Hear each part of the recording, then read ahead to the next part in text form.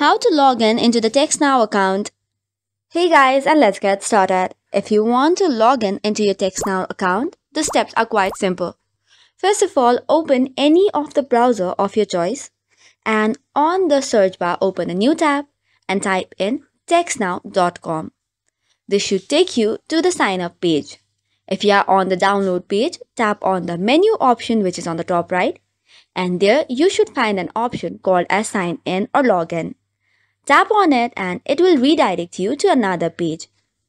And that another page you have to provide your email or username and then the password. Additionally, you can also sign in using your Facebook, Google or Apple ID. If you have forgotten the password, you do not need to worry. You can tap on the link which will submit an email you have signed up to reset your password.